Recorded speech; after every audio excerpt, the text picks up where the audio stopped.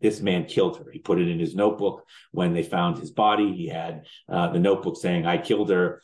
I had to relieve her of her pain. So, unfortunately, you can't look at this situation without some hindsight, okay? Because ultimately, this man was a monster and he killed her. A newly released photo taken by Gabby Petito herself appears to show injuries on her face in the days before she was strangled to death. Is there something on your cheek here? Looks like, did you get hit in the face? Kind of looks like something like hit you in the face. And then over on your arm, shoulder, right here. The photo was taken at 4:37 p.m. on August 12, 2021, just minutes before a 911 call that led up to this traffic stop. So there's two people that came to us and told us that they saw him hit you. There's two people saying that they saw him punch you. We're just independent witnesses by Moonflower.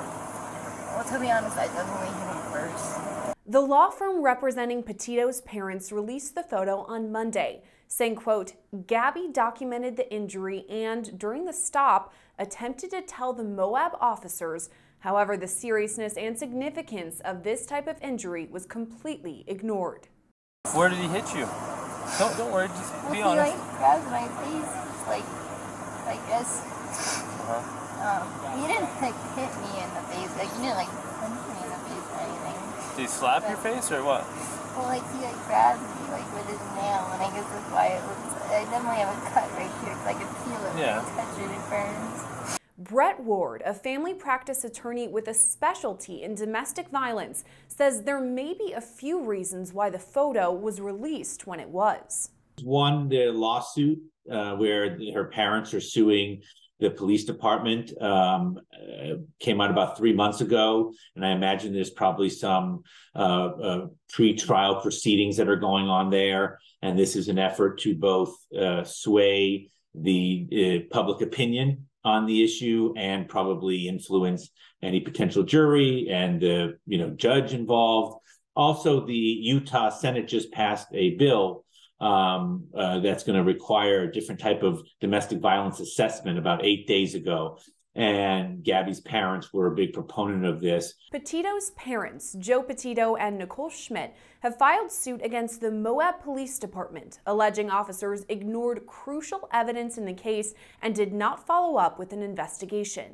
And what these photos, they believe, show is that there was some sort of strangulation that occurred before the police got there, and there was proof in the form of blood on her nose and her cheekbone and her forehead, which made it look like someone had put their hand over her head and blocked her nose. The lawsuit also argues police incorrectly labeled Petito as the aggressor in this situation. Once someone resorts to that type of violence, one, it basically creates a new level of who's the primary aggressor. So no longer are these two people who kind of had a, pity pat, stay away from me, push, fight, but that someone went to the step of blocking someone's, airway.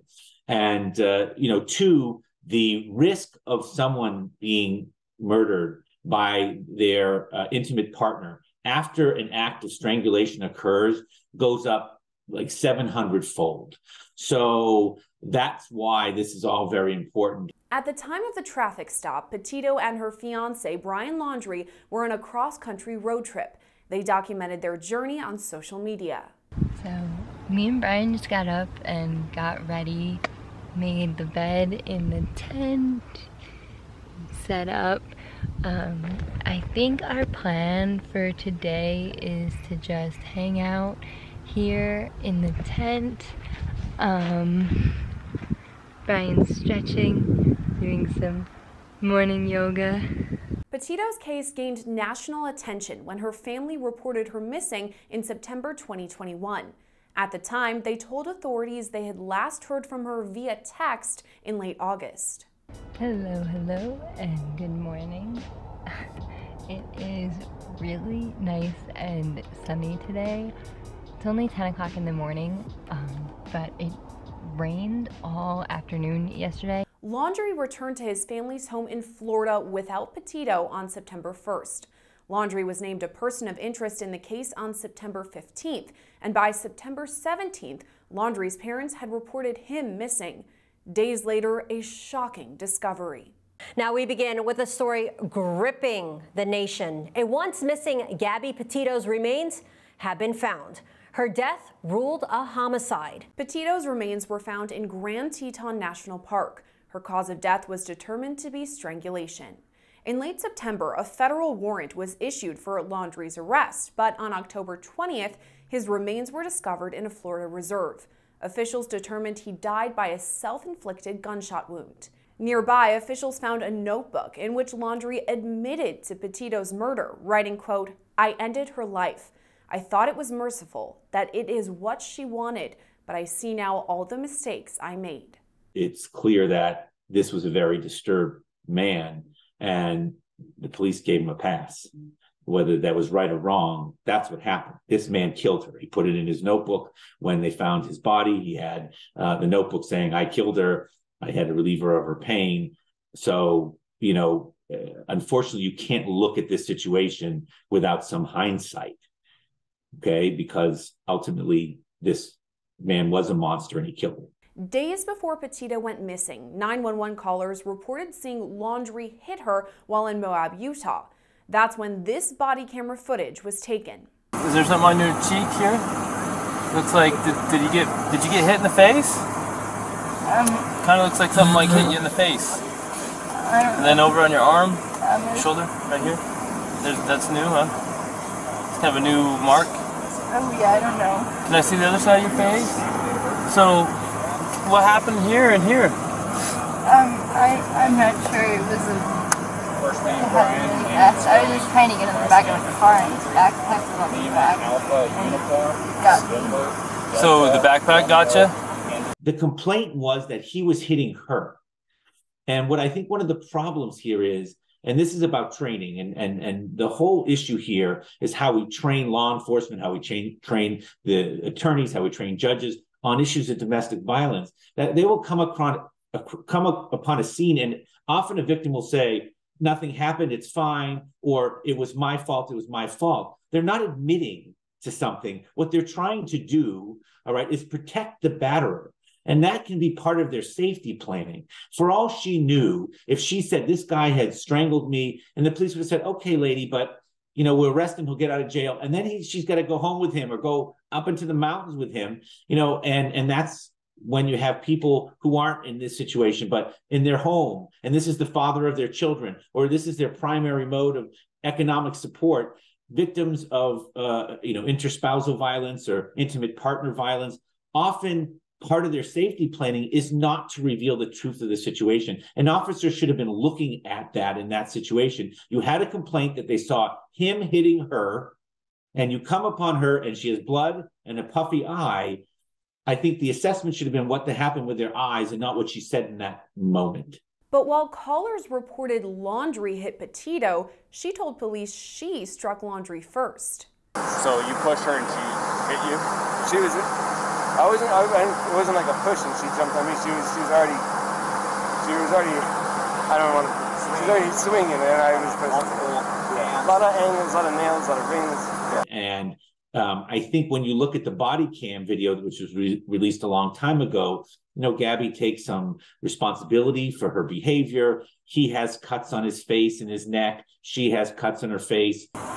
Did he hit you though? I mean, it's okay if you're saying you hit him, and then I understand if he hit you, but we want to know the truth if he actually hit you. Because I guess, yeah, but I hit him first. Her statements seem to indicate that she was the one who started the physicality. Okay. But when you have a situation like that someone gives a little push, the other person can't punch them in the face and knock them out and say, "Well, she started it." That's not how that works. What this is saying is that whatever you think who started it and, who was the initial initiator of the physicality, he took it to a level that made it a severe crime. And that is the reason he is the primary aggressor in this situation, that in making your safety assessment, the person who was at risk was her, that they should have protected her. And in the end, they mislabeled who was the one who was the problem here and didn't take action that they should have taken to protect her life. Ward says he believes officers should have arrested Bryant Laundrie. She was clearly very shaken. She was crying. At that moment, based on the complaint and her injuries, I think he should have been arrested. At the end of the day, if it turns out she was the primary aggressor or she decided not to go forward with charges, great. But at that moment, that they would, be camping together the next day when there were marks and blood and a complaint, to me, that was the error. I think that the officer should have made some sort of arrest. I mean, even if they were wrong and they detained her, all right, and got her somewhere safe where she could have told the story without him being 20 feet away and knowing that maybe, call her parents and, have her parents fly out and be there for her, that she knows she wasn't about to get in a van with this guy. That is the kind of safety assessment that should have been made. It just makes me upset. I know that he definitely gets frustrated with me a lot because I have a lot of anxiety and he definitely has anxiety too. Oh, that could be a bad combo if you both have anxiety. There was, if you look at the body cam video, one of the police officers saying, well, my ex-wife and we would trigger each other and it would escalate. My girlfriend's really, really calm and she has a way of taking my anxiety and bringing it down. But my ex-wife, that's why she's my ex-wife, I'm just sharing, I know it's a little personal, but to help you understand, we would feed off each other's anxiety and it would spiral. You know what I mean? And it doesn't matter how much I loved her. It may be bad for your soul. Just saying. That's not helpful. It really wasn't. You now wonder, was he biased? All right. Was he putting this gentleman in the role of him and being sympathetic to him that, oh, my wife used to do this to me and I used to act and I was justified, so you were justified. As for the Petito-Schmidt family's case against the Moab Police Department, Ward believes it could be a strong one. And this is a very sympathetic people, two people who lost a daughter, that there was a complaint that this man hit her. The police stopped, saw injuries on her, and basically threw her to the lion's den, back to this guy, and then he finished the job.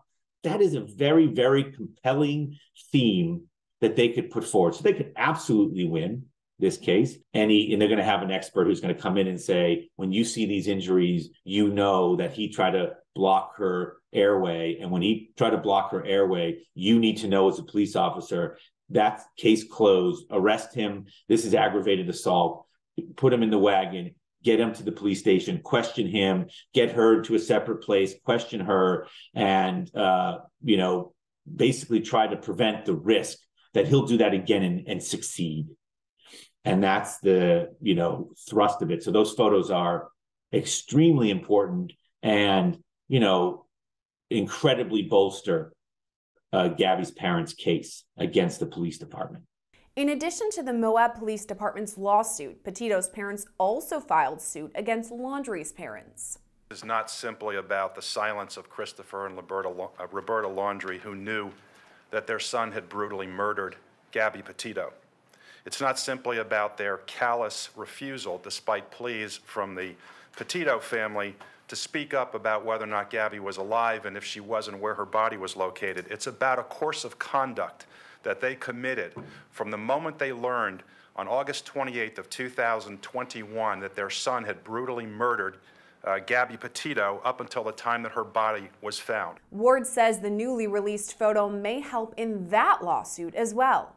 I don't know what defenses they're going to offer in their lawsuit. If they were to defend that my son's a good boy, he never could have done this, then yeah, those photos could be relevant. In the end, Ward says he hopes Petito's case can shed light on domestic violence awareness. Unfortunately, sometimes it takes victims like Gabby to force education upon all of us. And I have to say that we need so much more.